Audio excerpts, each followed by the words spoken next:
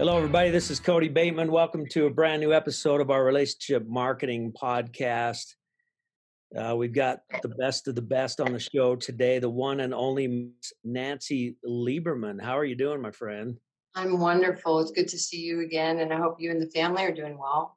Well, we're doing well, and we hope you and your family's doing well as well. And for those of you, our listeners, who don't know who Nancy is, just Google Nancy Lieberman. That's all I got to say. Just take 2 seconds and Google Nancy Lieberman. The who's who of the basketball world is Nancy Lieberman. I mean, her list of accomplishments. I mean, it would take the whole show seriously. It would take the whole show to read off the list of accomplishments. I think one of the biggest things, she's in the Nesmith Memorial Basketball Hall of Fame, youngest basketball player in Olympic history to win silver medal in the 1976 Summer Olympics. She was the oldest player in the WNBA at the age of 50. That's got to be a record of some kind, right? Like that's probably the oldest player in any professional sport, wouldn't it be? It's crazy, but I don't know about other sports, but I got through it, so it was good. Well, it's really, I mean, these are just some of the main accomplishments. I think one of the coolest things is you've really lived very well in a male-dominant sport. In fact, you talk a lot about living 35 years in a very much a male-dominant world in professional basketball, and you've assistant coach for an NBA team, assistant coach for Sacramento Kings. You're a commentator currently for which team? New Orleans Pelicans. New Orleans Pelicans. I get to see Zion all the time. Yeah, so she's on there. All the latest 3-on-3 tournaments. You were like coach of the year of. This is all men's basketball.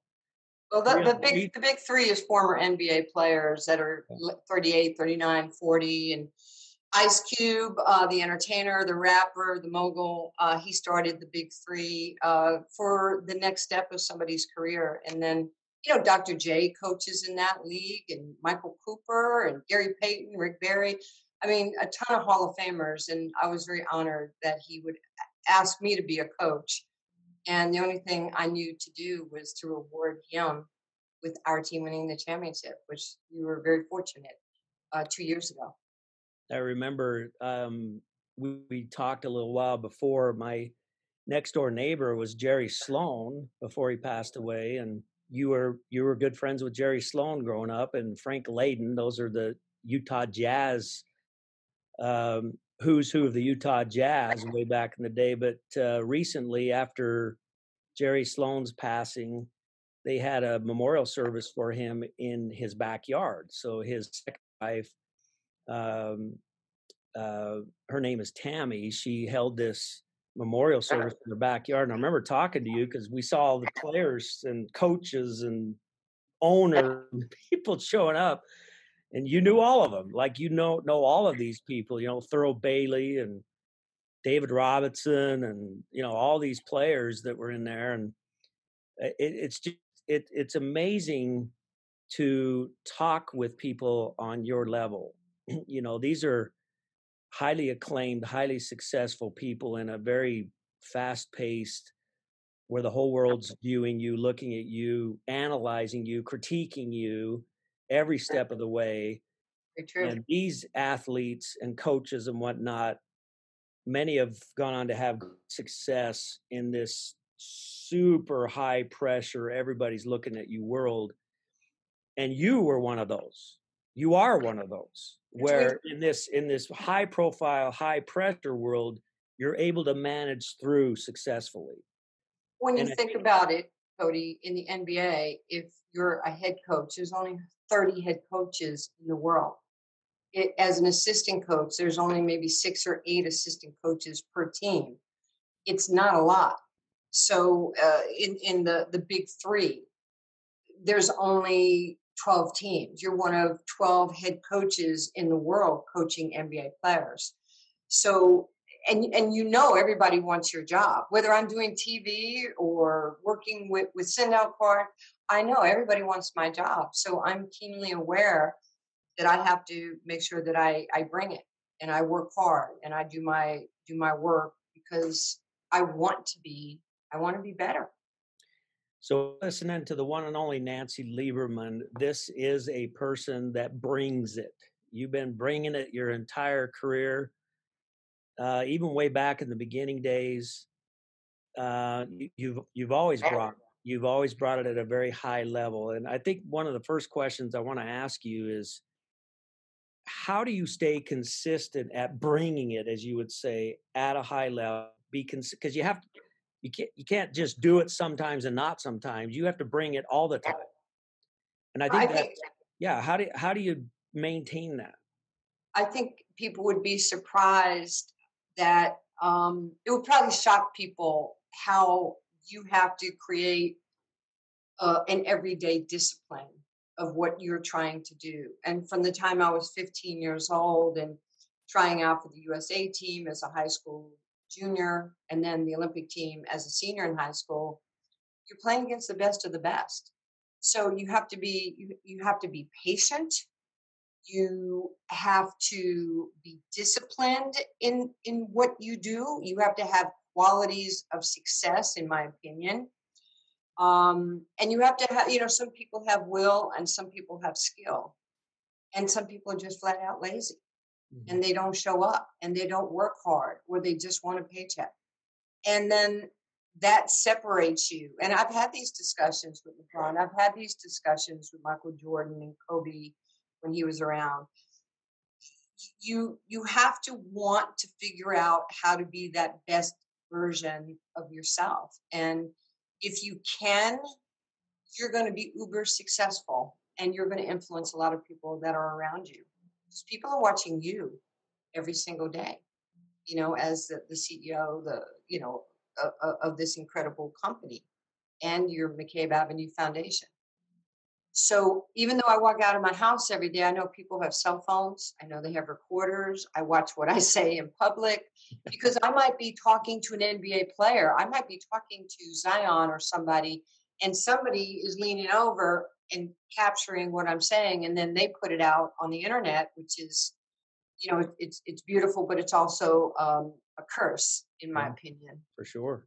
And it's done a lot of damage to our world, but it's also allowed us to communicate, um, and everybody feels that they have relevancy, which is fine. But partnership and patience and equality, a competitive spirit, I really have always believed those are the ultimate teammates. And if you So can let have that.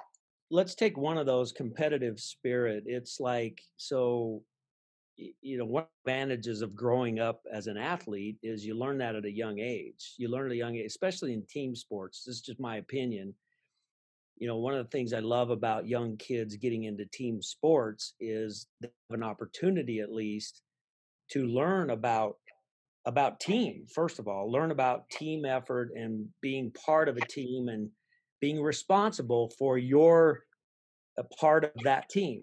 Each team member has a core responsibility, and you have to take ownership of your part of being on that team. And at a young age, with child, 8, even down to 8 years old, when they start playing football and even junior jazz basketball here in Utah and whatnot, you learn at a very, very early age what it means to be part of team.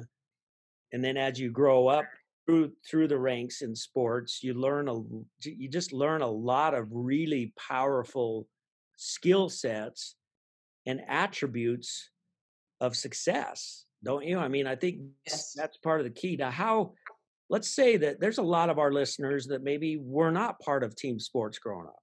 Maybe they never had that experience. You and I have advantage. We were part of teams. You were part of team sports at a much higher level than I was, but I've been part of teams everywhere. I was team sports when I was young, and I've been members of all different types of teams my professional career. But I get the power of team, and I get the power of the competitive spirit as a team. and it's really carried me through. But I do attribute a lot of that back to my young days in team sports. So there's listeners right now that weren't in team sports. So they don't have that fundamental blueprint in their head about how it all works. What would you say to those people? How can they acquire that? Well, you can always acquire understanding how to be a good teammate. It's in your marriage, it's in your family, it's in business, it's in school, it's in life, it's in everything. What can I do for you? Do I make you better on a daily basis?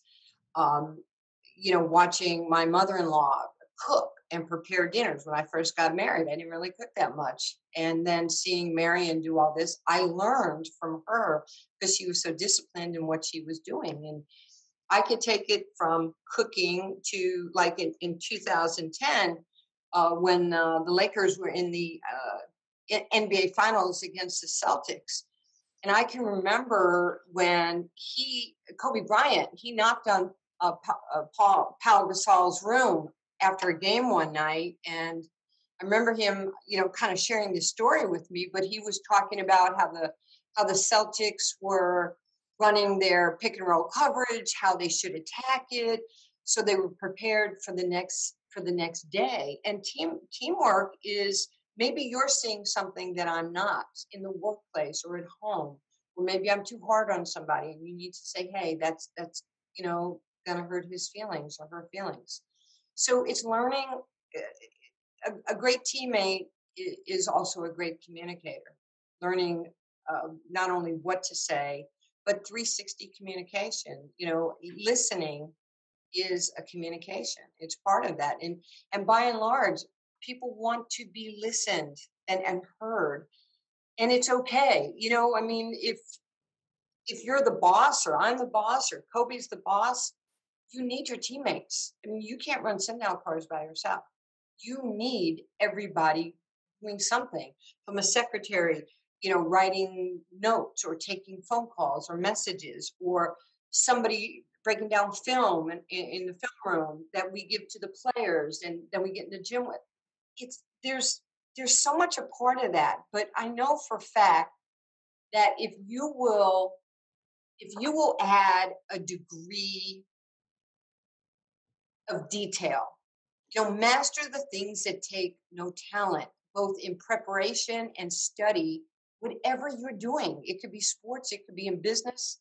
But what are the key factors? Identify the key factors in winning and being successful individually, and then being successful as a teammate.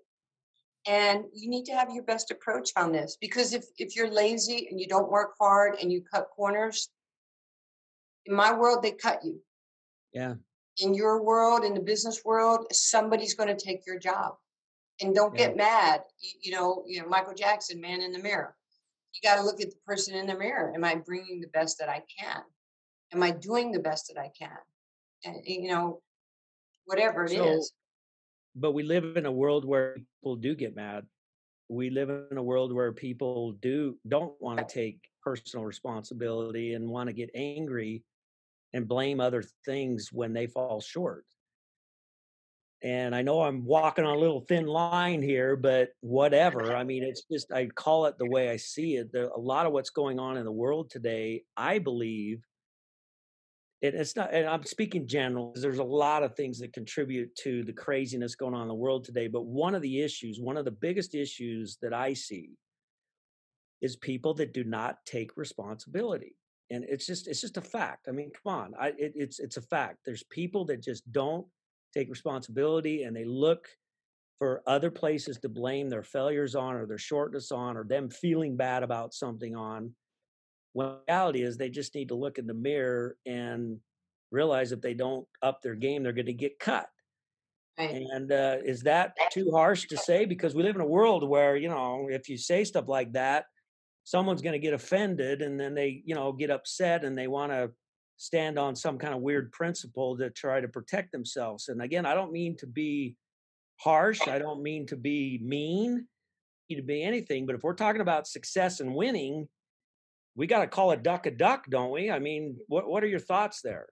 Well, I have a lot of thoughts on this. We live in a very sensitive society. When I played basketball in college, the people in the stands used to call me Super Jew or Leave the Heat.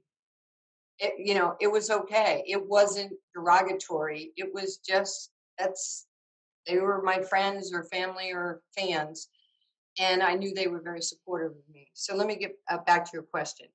In this day where everything is so polarized and we have this cancel culture that I read something the other day where this woman she was a hairdresser, she has a salon, and she put a ad in the paper that said looking for somebody who can cut, color, is enthusiastic. I'm looking for a happy hairstylist. If you're that, call me. Well, people went at her and said, "How can you do that? You are so discriminatory.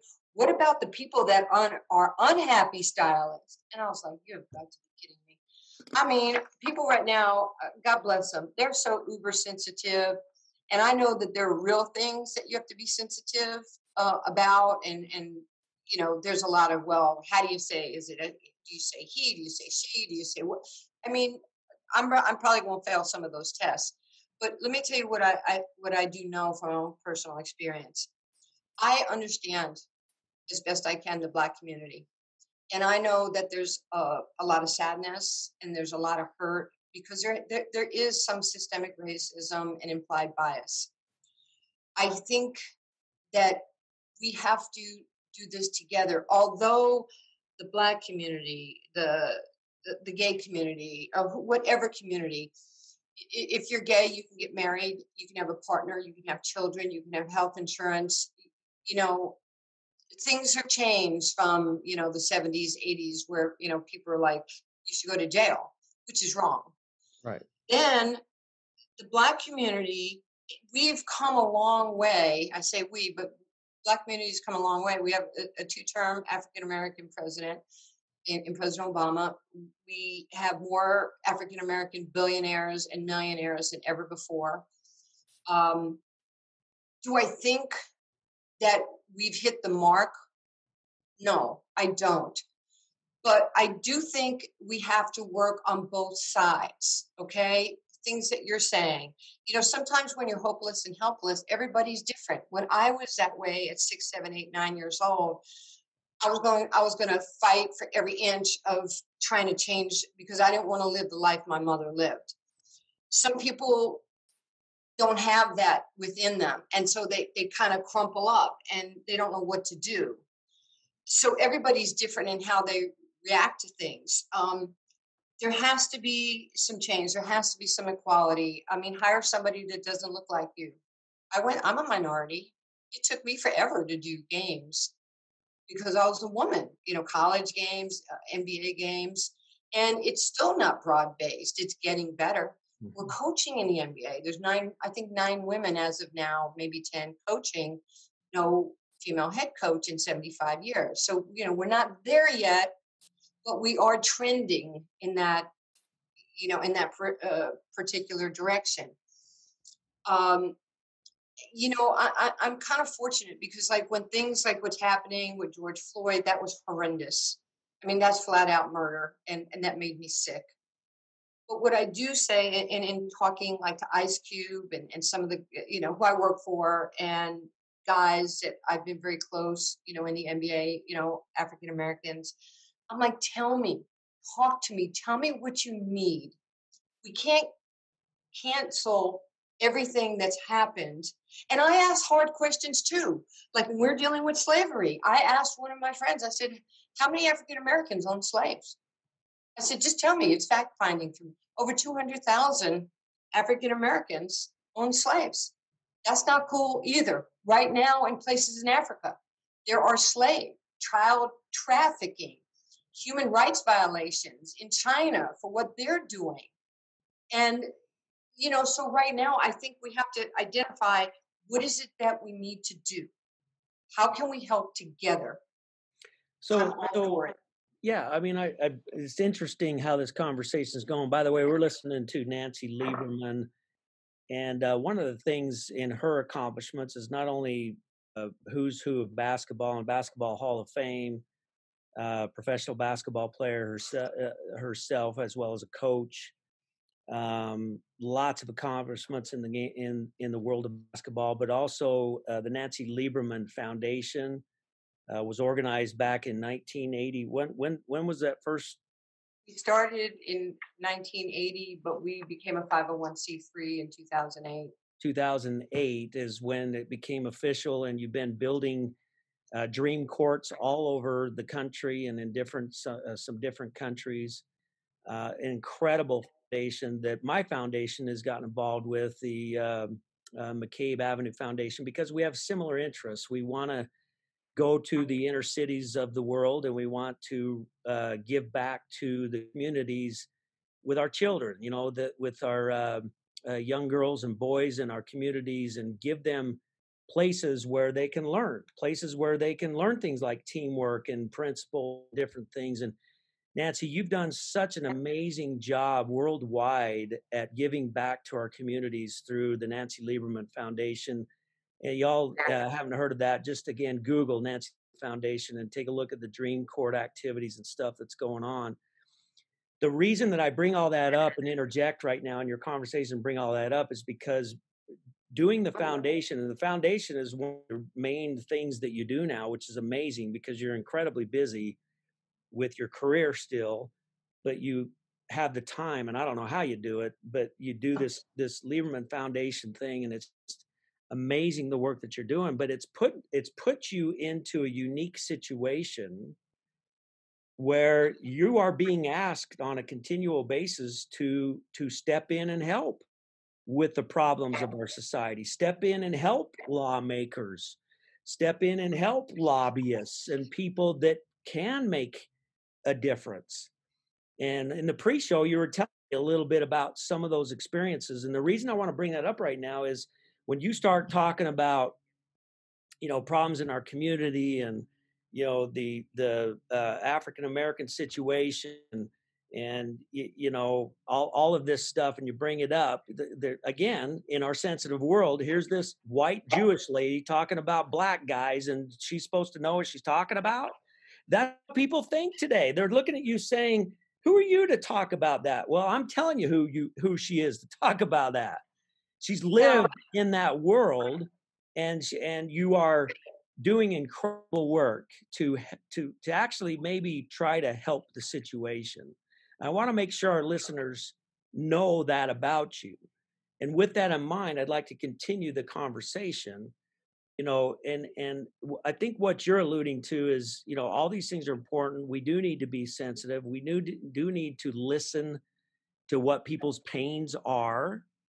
We need to, we need to be in this together. And this is part of what this show is all about. Part of what the relationship marketing show is all about is people coming together. Now, we talk about it in a business setting a lot, but let's face it, society in general, humanity in general, the core goal is humanity coming together. That's the core goal of life. In my opinion, that core goal of life is that humanity has to figure out how to come together. And the more we do come together, the more success we have. Is that true statement, or am I some utopian crazy guy? no, you're spot on. We do have to come together. But as I've told some people before, um, it's not my job to parent your children. Okay, it's my job to be a good role model, to be a good citizen, to care, to lead with love and kindness. But whether it's the Black community, the Asian community, Christian community, Jews, Latinos, Hispanics, Muslims, it's your job to parent your kids. And if you don't do a good job in parenting your kids, they're not going to be disciplined, or not. They're not going to have core values of what they're going to need when they are not with you. And I think that's really important. I think you have to have ownership of that. And if it doesn't matter if it's a white kid, black kid, whatever. I mean, if these kids are running wild in the street, and they're robbing and stealing and mugging, and I could have been doing that growing up in New York, but I was lucky. What I didn't have at home, as you well know, growing up in New York, I was championed by the Black community. So people go, what the hell does she know? Well, I know this. I know love is love is love, and I know loyalty, and I know kindness, and I know that the guys that were protecting me, they didn't tolerate me. They celebrated me at Rutger Park in New York, in Brooklyn, or wherever I was playing ball. The Black community was who was advancing my thoughts that I could be a champion, that I could be an Olympian, that I could be a professional athlete. That, and Ali, Muhammad Ali was my hero, my lifelong friend. And he told me at 19, respect everybody but fear nobody. But he used to tell me, because he knew I didn't have a father. Ali used to say to me, Nancy, you have to be disciplined. You have to be different. You have to set an example. Don't be afraid to try. There's two people in life. There's givers and there's takers. I need you to be the giver. Help somebody if they don't have, lift when you rise, and be supportive. So, I felt comfortable being on a lot of, like right now I'm on all this policing coalition with state, local, and national. We're talking about, mass incarceration, criminalization, safe and just police reform, community control, improving police department policies, everything from qualified immunity to no-knock warrants to chokeholds to the 1033 program, second level prison look-in at a federal level. So it's really important to me with this group of people to try and start putting some legislation together that hopefully will be then a part of instituting this into law. I do think that there has to be some language changes in how we police, but I'm telling you, and this is my experience. You can say I'm, just an old white woman, and I'll call BS on you. But the thing is 99% of police officers, male or female, they're good people. Are there rogue people? Heck yeah. Are there bad human beings that are trying to rob and murder and rape? Yeah, there's some bad people out there too. And if you do things like that, there's a price to pay if you get caught. Now, when you do get caught and you do serve your time, now we have to figure out how to reincorporate you into America. We have to find jobs for you. We have to help you. I think those are the things like the First Step Act that President Trump signed.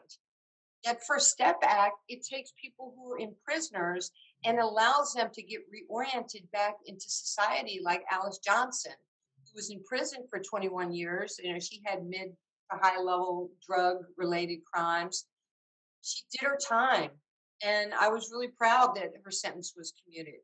And I've gotten to know her really well. And she told me, as a 63-year-old, Black woman, she goes, you have no clue what I went through. But she says, I caused my own pain. So we all have to be, you said it earlier, you have to be accountable, you have to be responsible, and you have to be dependable. And that's in any walk of life. It doesn't mean we should be devoid of empathy, of caring. I care about the Black community. I don't want any of my brothers and sisters to be shot or hurt or falsely imprisoned. Yeah. So what's interesting, you and I have similar backgrounds where the Black communities embraced us as white people. I lived in Baltimore, Maryland for a period of time in an all Black community, and only white guy on the block, and was not accepted at first until one African American gentleman that was a couple of years younger than me, took me in as a friend. And because he took me in as a friend, others on that block took me in as friends. And over time, I became part of the community and I became accepted in that community. So for the first time in my life, at the time I was like 20 years old, first time in my life, I felt, at least for a period of time, I felt what it was like to be the minority.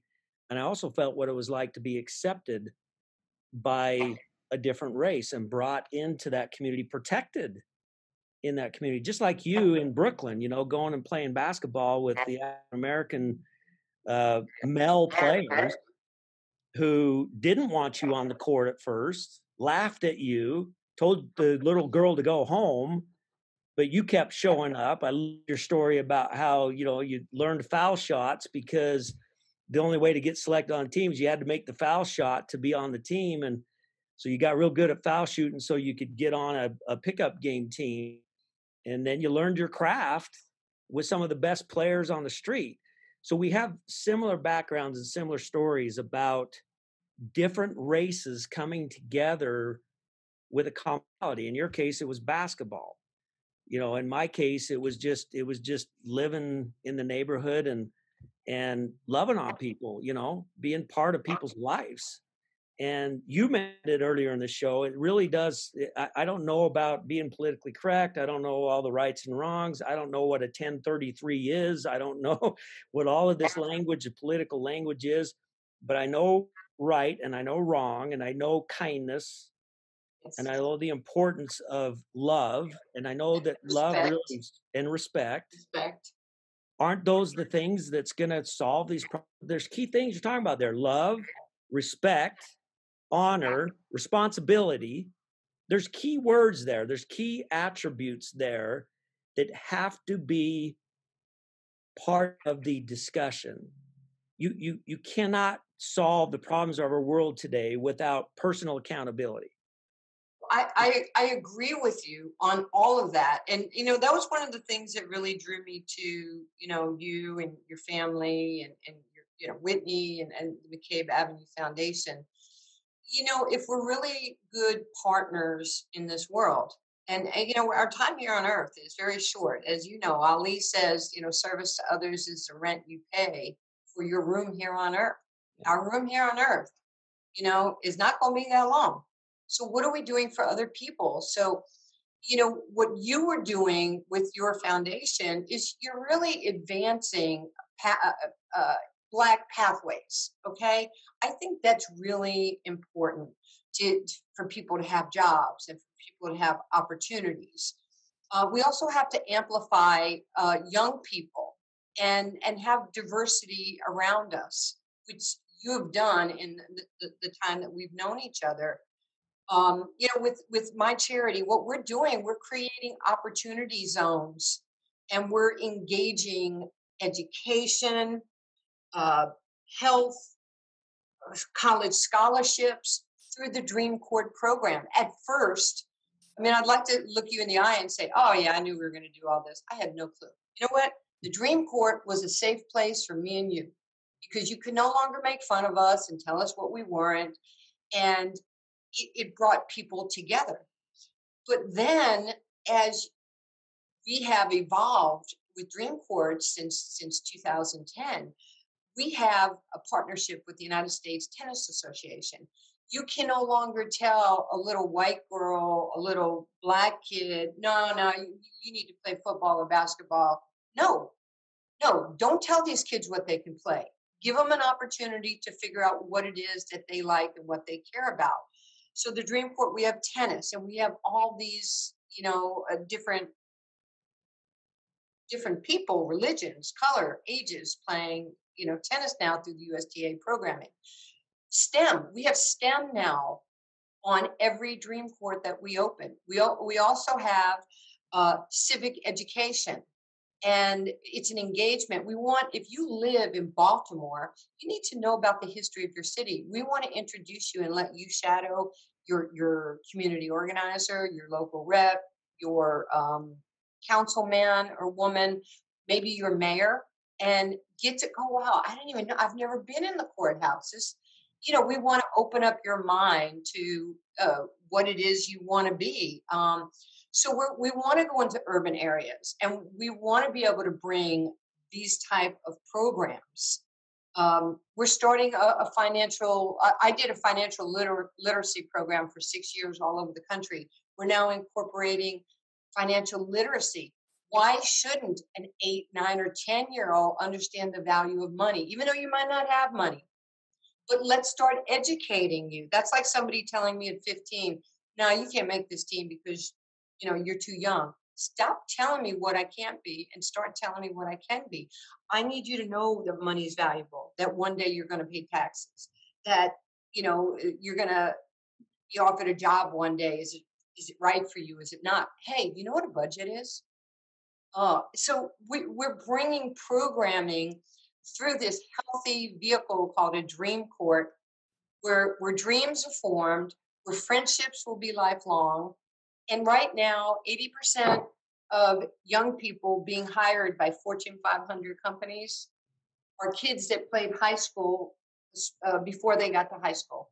Because you can yell at me, you can scream at me, you can, I can win, I can lose. I'm wired for strategy. My DNA is to get better and to be a good teammate.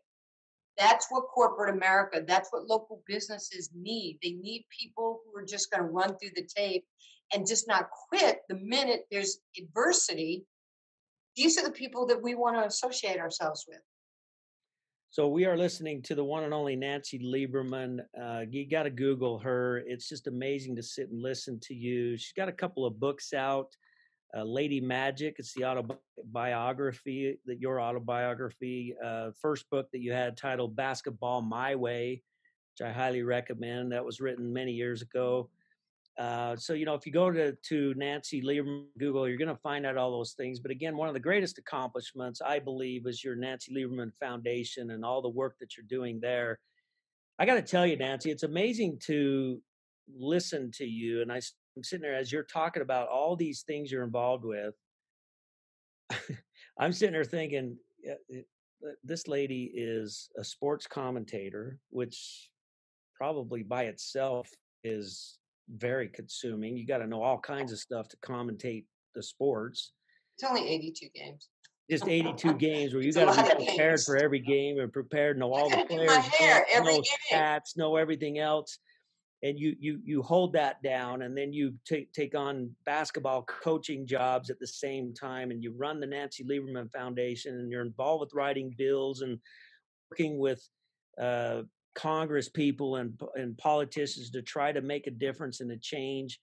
And on top of all of that, in my opinion, as I've seen so many influencers in the world, inspirational influencers in the world, you're one of the top inspirational influencers on the planet right now. When you listen to a speech that Nancy gives, you get inspired, like you get inspired. In fact, Nancy recently spoke at just finished up our relationship marketing grand summit that we did here at Send Out Cards, and you were one of our featured speakers there. And just huge accolades to you for the way in which you inspired our audience.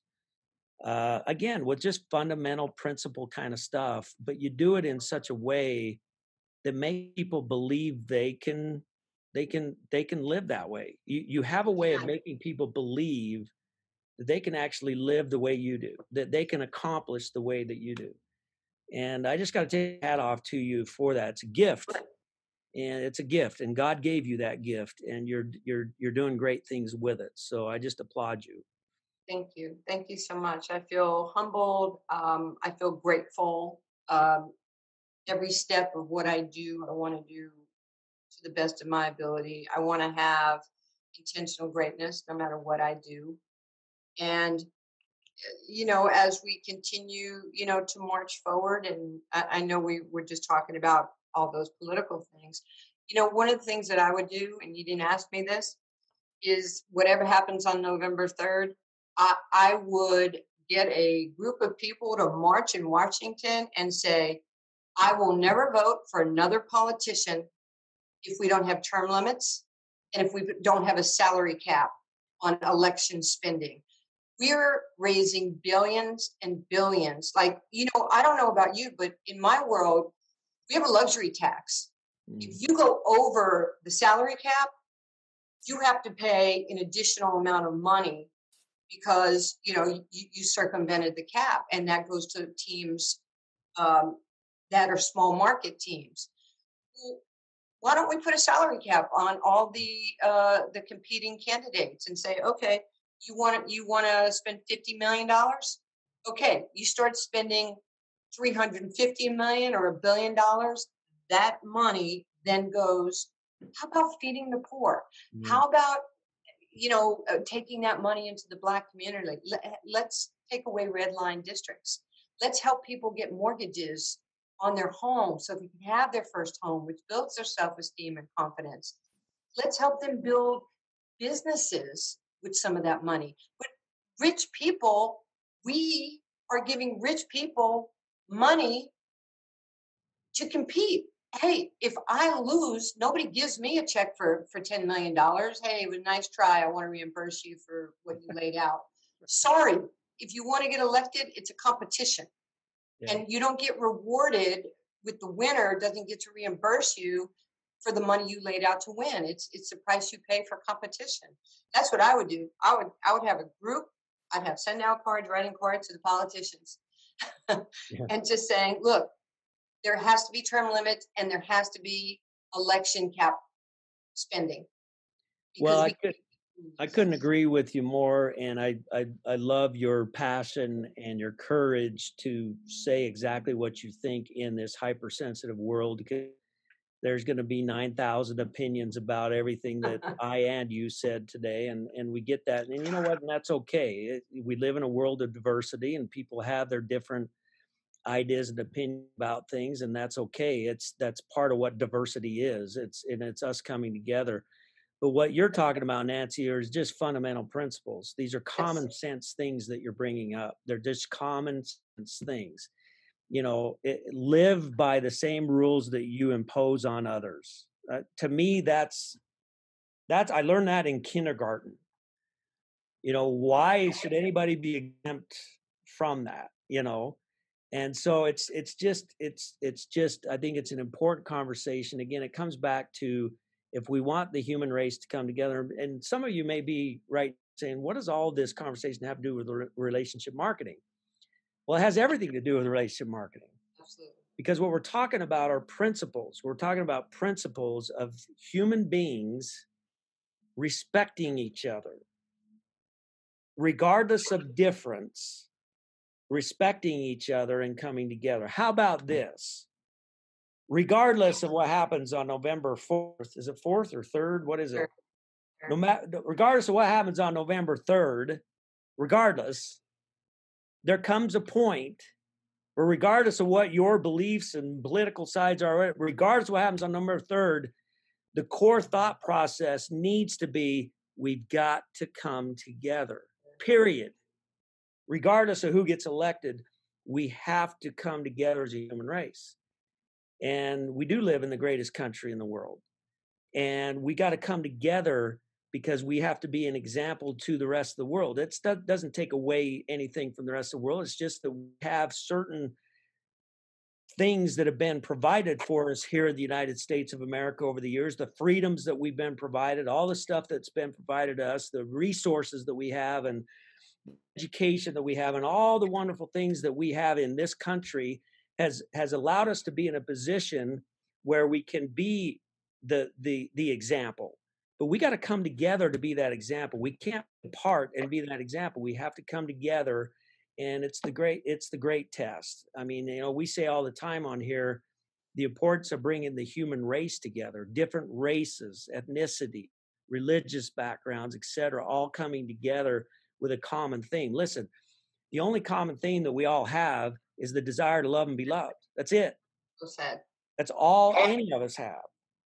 And if we could just figure that out and come together, even political views, okay, think whatever political views you want, but understand there's going to be an opposite side to that. And that's just the way it is. And you're not going to change it. You're not going to change the way somebody believes or thinks or feels. The key is to come together in your commonalities, which is the desire to love and be loved and be respected. That's it.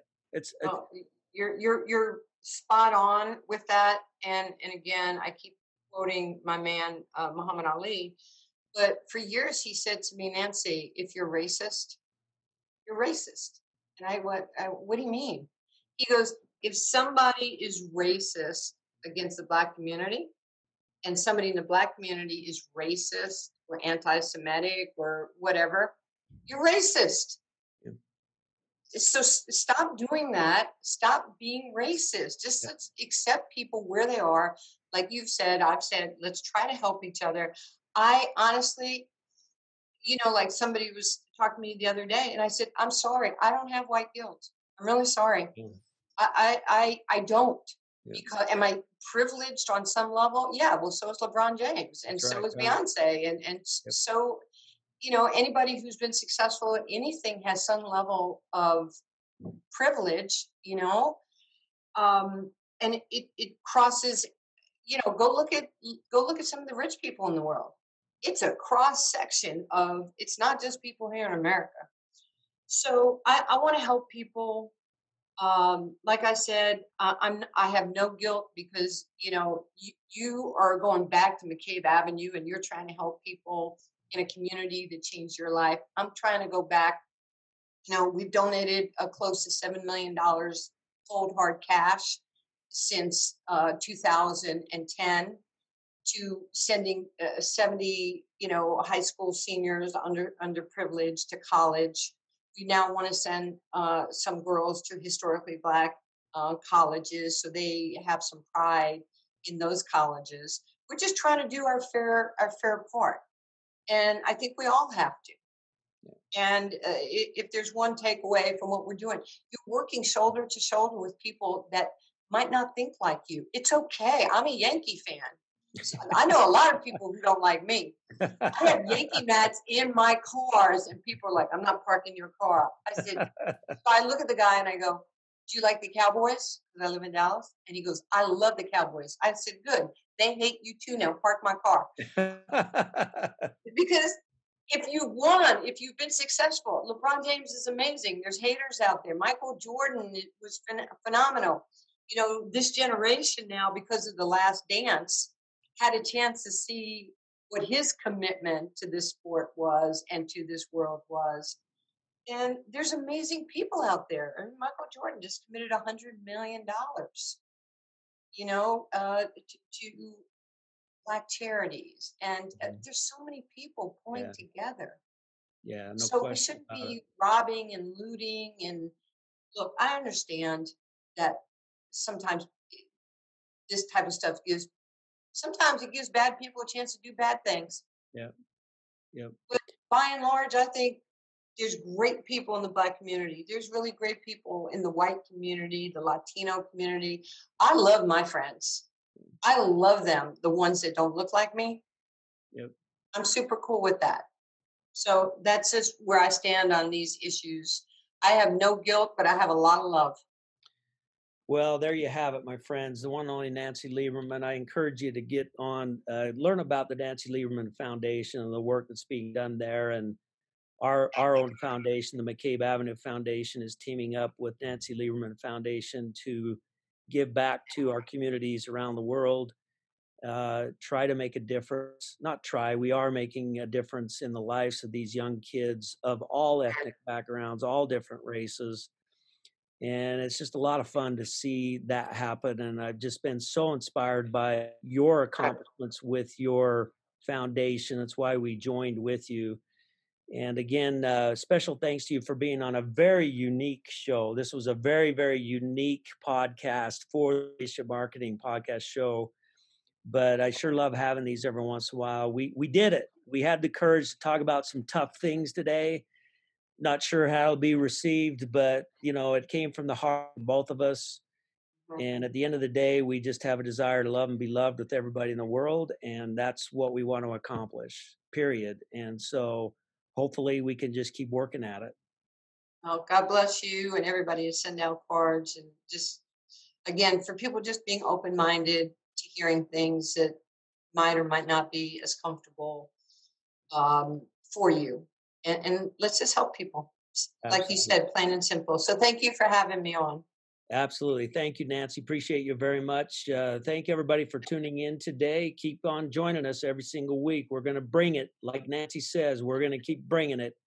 So take care, everybody. Have a blessed day. Remember, go out there and be kind to people. Be nice to people. Take responsibility for doing good in the world. And we'll see you later. Thanks now. Have enjoyed this episode of the Relationship Marketing Podcast with Cody B. Be sure to subscribe to the show and leave a review so that together we can get this message, The Power of Human Connection, out to the world. You can find Cody's new book, The Power of Human Connection, on Amazon or the Send Out Cards gift store.